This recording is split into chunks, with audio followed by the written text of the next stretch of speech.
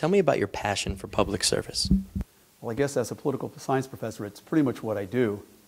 It's important, I believe, not to sit on the sidelines if you feel that your involvement can make a difference in your community.